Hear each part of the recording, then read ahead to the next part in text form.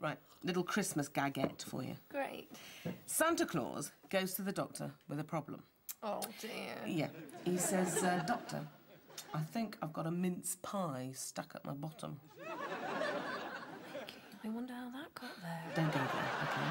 So the doctor says, OK, Mr. Claus, bend over, please. And he looks, and he says, yes, indeed, you do have a mince pie stuck up your bottom. But you're in luck, because I've got some cream for that. See, he's got some cream for the mince pie. You mean he's going to take it out and eat it?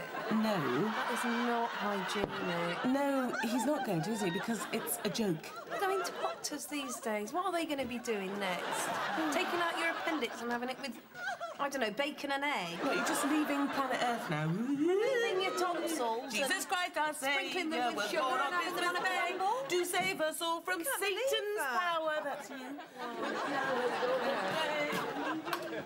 I'm not eating it, no way. Not if it's been up Santa's arse.